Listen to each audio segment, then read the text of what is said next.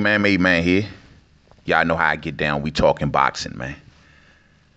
So I'm sitting here checking out this article on multichannel.com, and I will leave a link in the description box, where it's describing a brand new deal in which PBC, Premier Boxing Champions, has signed a multi-fight deal basically to go on and stay in the pay-per-view business. It seems as if that this coming year in 2020, PBC is planning on putting on a lot more pay-per-views. Let's get into this article. It seems as if that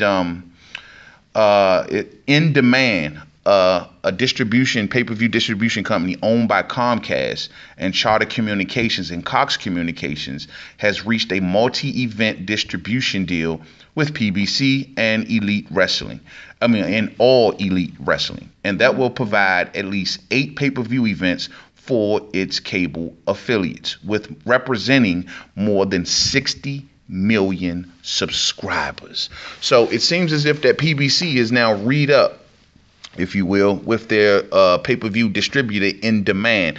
And now In Demand has already put on about 6 pay-per-views for PBC this year, including the recent one with Luis Ortiz and Deontay Wilder. And they also plan on putting on Deontay Wilder versus Tyson Fury. Now, it seems as if that people were wondering, like, what's going on with the rising of all the streaming services. And we've been talking about this a lot lately on the channel, with the rising of all the subscription services. And we see the pay-per-view numbers are down, especially in the UK market, and in the American market, numbers are all the way down.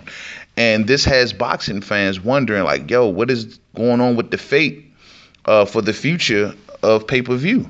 And people are wondering, is pay-per-view dying? Well, In Demand doesn't believe that it's dying. Even though they've lost major companies like the WWE, who pulled its monthly shows off of pay-per-view and put them on their own WWE streaming service. Even though they've lost big name fighters like a Canelo Alvarez or a Gennady Golovkin, or pay-per-view attractions, if you will, or Anthony Joshua. They've lost all of these guys to subscription services, and they're still marching forward.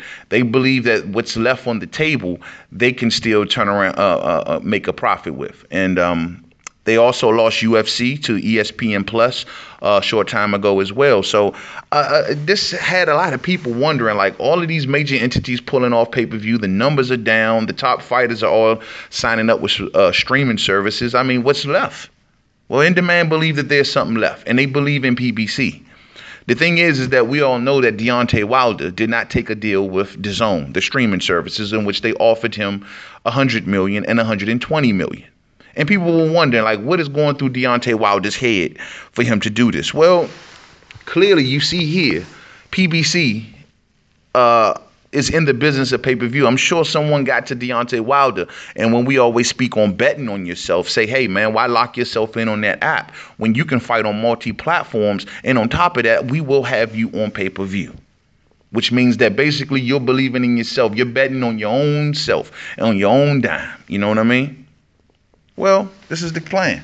Now, according to the CEO of In Demand, he says, and I quote, "The pay-per-view model is still a good business. For big events, the greatest profits are still in pay-per-view," end quote. So that goes to show you, I mean, a lot of these streaming services, man, they got to hit almost 2 or 3 times the numbers that a lot of pay-per-views usually have, because they're charging much more money for pay-per-views.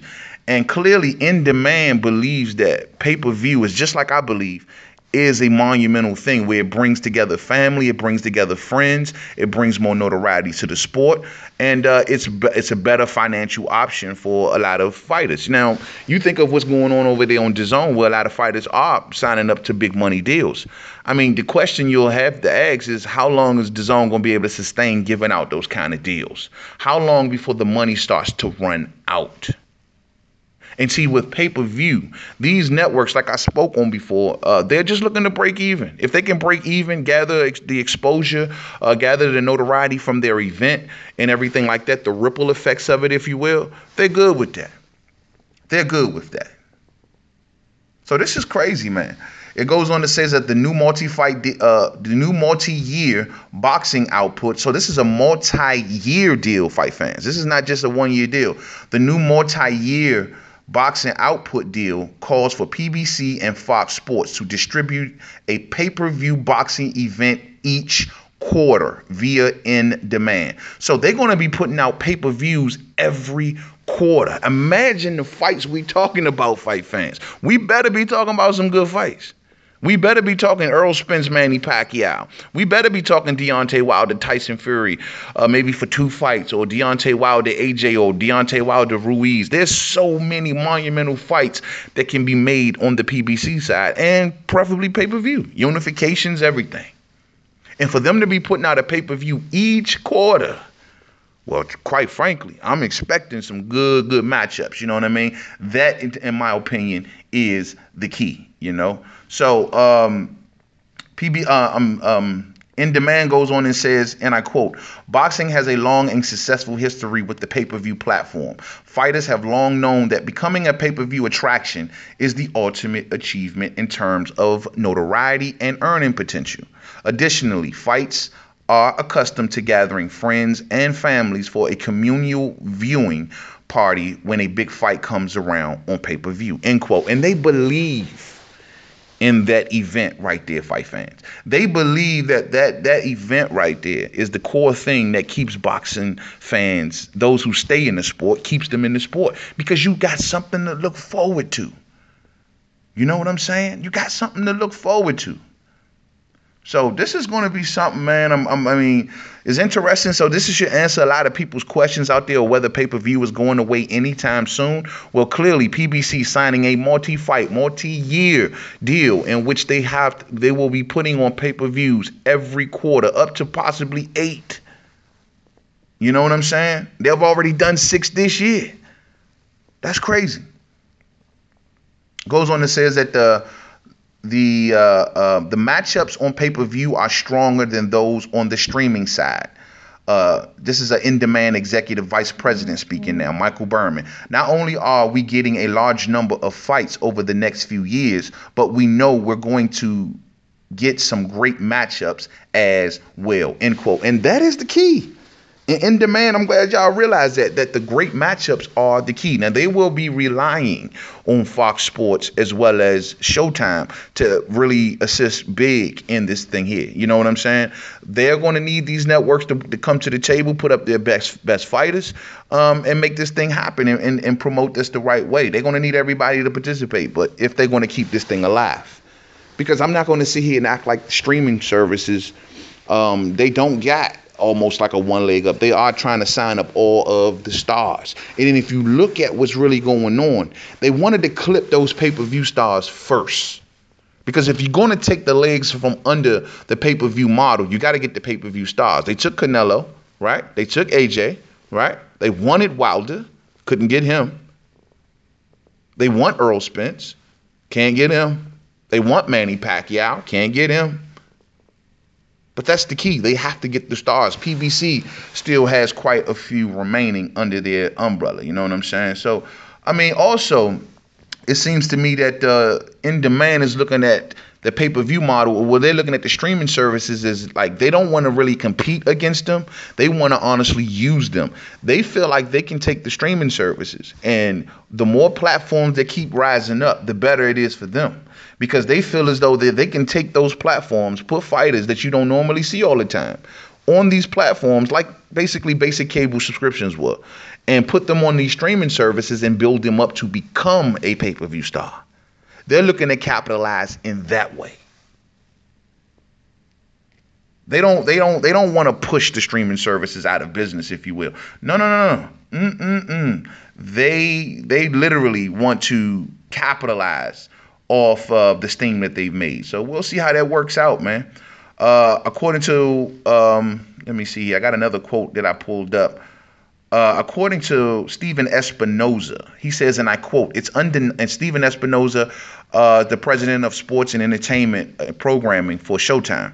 And he says it's undeniable that the market is going through a lot of changes spurred in a large part by technology. But proclaiming the end of pay-per-view is premature, to say the least. The best strategy for content owners is to make the content available on as many platforms as possible, whenever and wherever the consumer wants it, end quote. And that is the one thing that we were speaking on before about Anthony Joshua's key to success and his popularity was the fact that they put him on multiple platforms.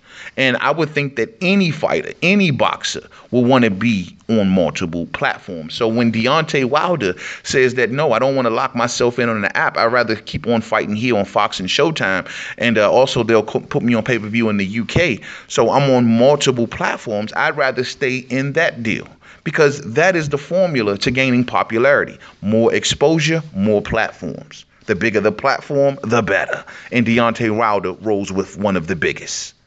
So that's what I'm saying. You know what I mean? And even Steven Espinoza can understand that. You know what I mean? So it is what it is, man.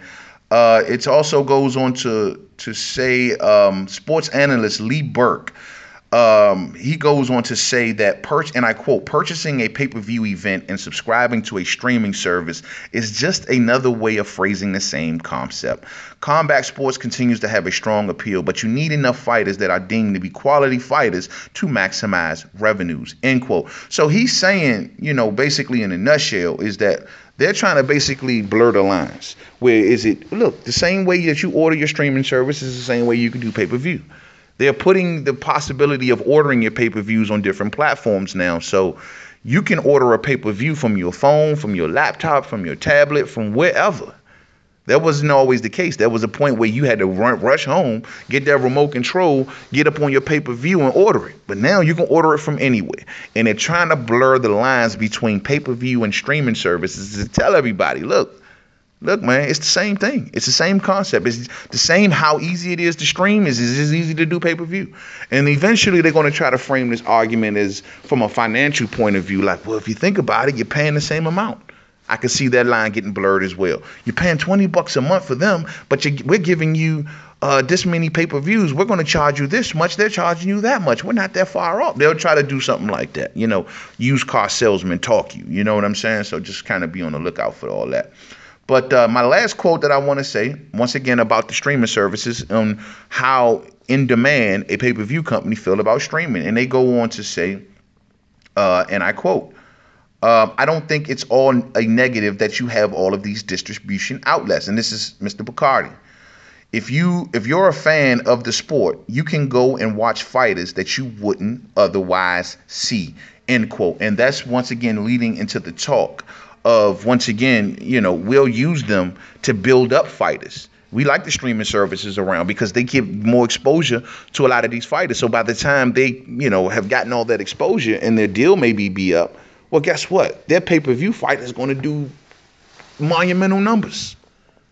Monumental numbers. Now, it's funny because they also outline in this article that all the pay-per-views that they put on this year, not one has came close to 1 million. But however, in demand is basically foreseeing that they're happy with their pay-per-views basically coming in between 200 and 500,000. If they come in between those numbers, they're good with that. And I know, fight fans, that's the new norm. I keep telling fight fans, that is the new norm. The 1 million pay-per-views with illegal streaming on the rise the way it is, it just may not happen again. It may not happen no time soon. Nothing short of a Golovkin, maybe Canelo, maybe a AJ Wilder. Nothing short of something like that. Maybe even a Ruiz Wilder. That's kind of close, you know what I'm saying? But the thing is outside of something as monumental as those fights, it's nothing that's going to do it. And they're not expecting it. They know illegal streaming is just too much of a beast for them to fight. So that's the new norm. They want to have the ripple effects from it, if you will, and they're good with that. So it looks like pay-per-view is here to stay, fight fans, and PBC will be all up in the pay-per-view business. They're talking about putting on one every quarter in 2020, and they signed a multi-year, multi-fight pay-per-view deal with the Comcast-owned company In Demand. Crazy, right? So that should answer y'all questions. Is pay-per-view dead? Is it leaving? The answer is no. Holla at me, though. To the next video, Main Man Made Man. Don't forget to subscribe. Twitter, Made Man 511. Facebook, Main Man Made Man Boxing Forum. Instagram, Main Man. You know what I'm saying? Main Man Made Man. Yeah, man, this is just crazy, man. I mean, this pretty much is going to put a bow on this subject for me for a while until I move on. I've been dealing with this streaming / pay-per-view issue for the last, 3 videos or so. And so it's time to move on. I think this concludes it right here. I mean, the question of, is pay-per-view dead? Is it going anywhere? Well, here's your answer. Plain as day. To the next video. Peace out.